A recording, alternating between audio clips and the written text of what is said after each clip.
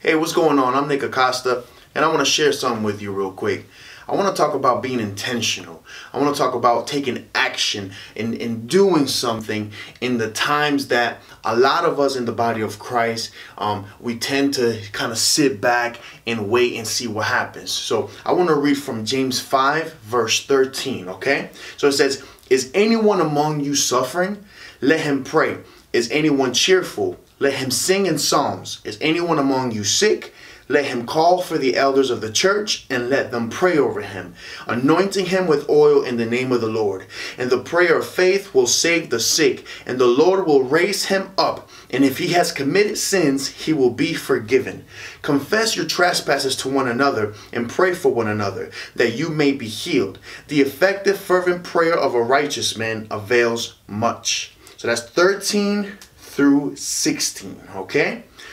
And we've read this and heard this and preached this a lot of times, but I want to point some things out to you that will help you in your walk in Christ, because that's what it's all about, right? It's all about your relationship with God and your walk as a son or a daughter of God.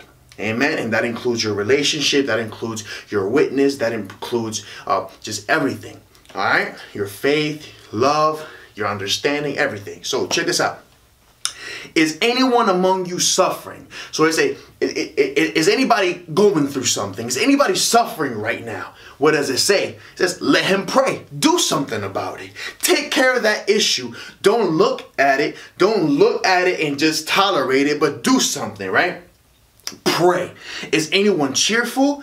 Let him sing psalms. What's it saying? Express yourself.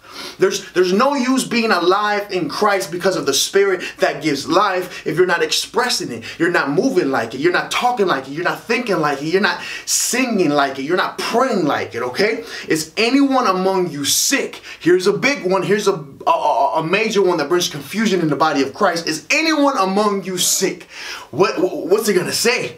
Because a lot of times we think it comes from the Lord. A lot of times we think we can't do nothing about it because we still have sinful flesh, and the flesh gets sick, but our spirit doesn't. And we get all this little doctrine made up about things. But let's see what the Lord wants us to do if anyone is sick. Because if we agree that if you are cheerful, we should sing psalms, if you agree with that. And if you agree that if somebody's suffering, we should pray about it, right? You ever see somebody that you know, that you love, and they're down, and you're like, oh, let's pray for you. You think that's good, right? I think that's good. That's Christ-like.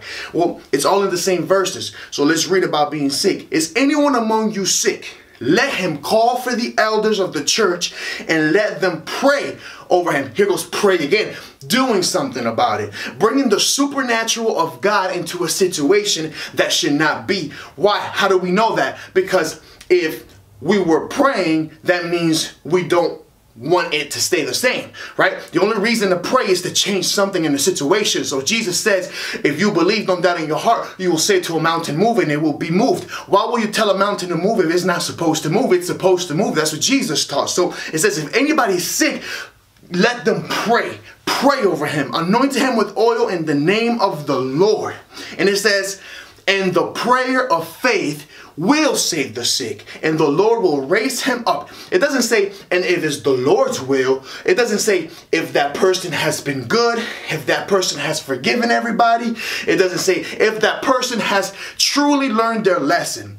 Guys, it says, and the prayer of faith will save the sick. If the person praying is believing they're supposed to be healed, okay? That's what Jesus taught again. You say to a mountain, move. If there's no doubt in your heart, it is supposed to move. And it says, and if he has committed sins, he will be forgiven. Confess your trespasses to one another and pray for one another that you may be healed. Here's another action.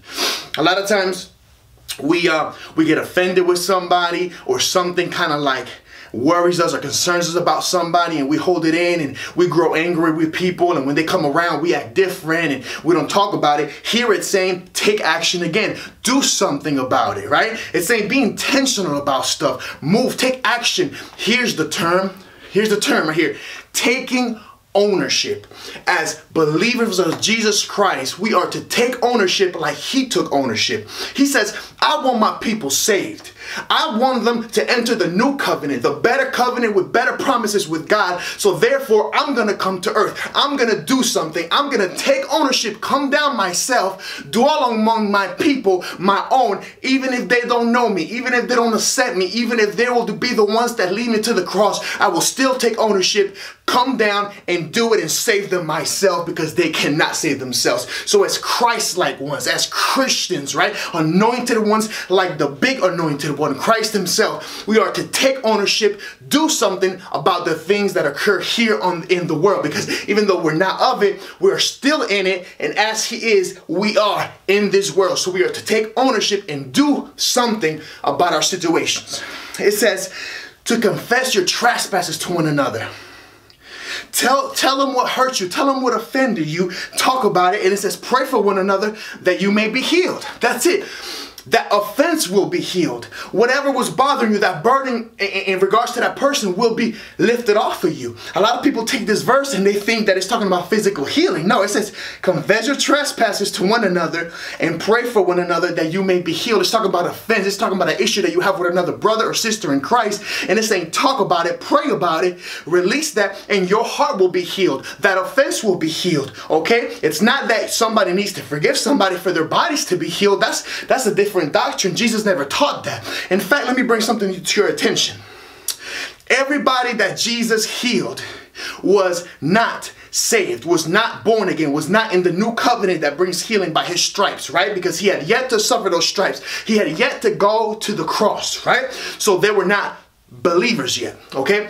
And he healed them. The Bible says that he healed multitudes, and he healed them, and he healed all that came to him. And then it says that he did so many things that if they were all written in books, the whole earth would not be able to contain the books that are written about the things that he did. He did so many things. So do you honestly think, guys, and this is a real question, do you honestly think that Jesus healed all those people, so many, that the earth would not be able to contain the books that are written about the works that he did, the healings, the miracles that he did? And do you think that all those people had 0% of unforgiveness? 0% of unforgiveness and 100% forgiveness to people, even though they weren't even born again, even though they didn't even have the Holy Spirit. Do you honestly think that? No, I know it's not realistic to think that every person Jesus healed had 0 for unforgiveness, 0 bitterness. So how did they get healed? Because Jesus believed. Because he moved the mountain. Amen? So when it's talking about confess your trespasses to one another, pray for one another that you may be healed, it's talking about your offense being healed, right? That burden being removed. Whatever you have against somebody that hurts you, that bothers you, that's going to be taken care of because now you communicated. What's communication? Taking care of the matter, expressing yourself, doing something about it, taking ownership. So I want to encourage you, motivate you to take ownership today. Take ownership for the rest of your life, for the rest of your walk in Jesus Christ. Ownership. When somebody's down, pray. When somebody's sick, pray. Pray the prayer of faith that they will be healed. Not the prayer that's wondering whether they're going to be healed or not. It says the prayer of faith will heal the sick. So they're supposed to be healed. They're supposed to get up. You speak to the mountain without doubt. That mountain is supposed to move. And that's the teachings of your Lord, of your King. Amen. Be intentional. Take ownership about stuff. You had a problem with somebody, they come around or they call you. You know what? I'm not just going to talk to you like nothing happened. Let's talk so that I don't have this against you.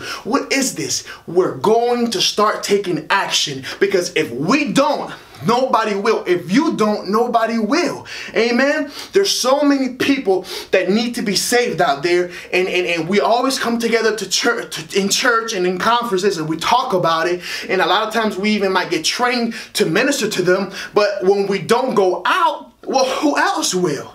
What other religion? What other sect? What cult? What school? What institution will go out and care for souls and minister to them the love and the power of Jesus Christ but us? We have to take ownership in these things and in every area of our lives. So I want to encourage you to take ownership.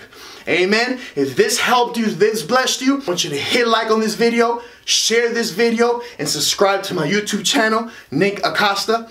Why? So that more people can get reminded by the word of God. This is the word of God. James chapter 5, 13 through 16. We are to take ownership and do something. Amen. Love you guys.